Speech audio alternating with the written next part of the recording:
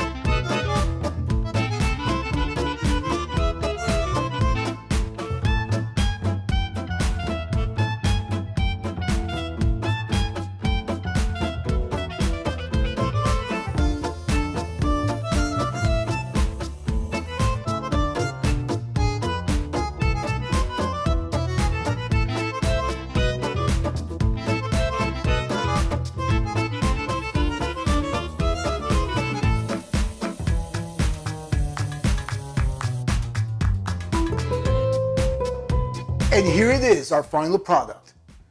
We added 2 slices of French baguette, topped it off with a generous portion of Comté shredded cheese. Enough talking French, now let's get eating.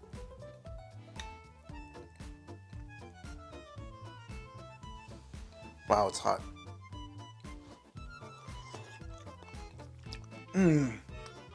Magnifique. That all makes sense now. Now I know where they got the word French kiss from.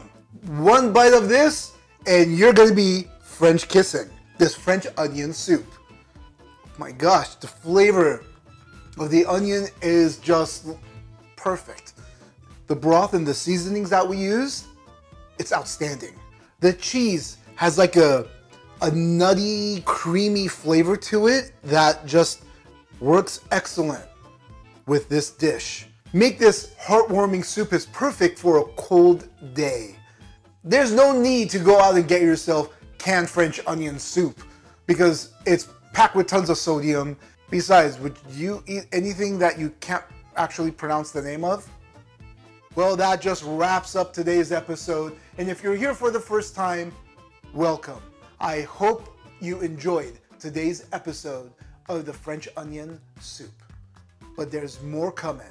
So don't forget to like, subscribe, comment down below, share with all your friends and family, and that little notification bell, don't forget to click on that, and you'll be notified when my next videos upload.